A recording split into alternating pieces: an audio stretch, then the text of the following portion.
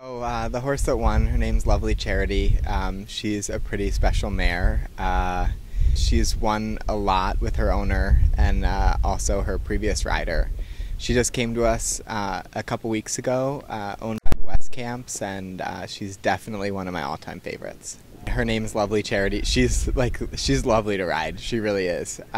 It's totally my type, my ride. I mean, you don't touch the reins. She's sweet, smooth, jumps a 10 every time, and it's just like beautiful to watch across the ground. So I think it was really just smoothness and having a great horse. The second place horse was also owned by West Camps, so thank you very much to both of them, the whole family really, for letting me show them.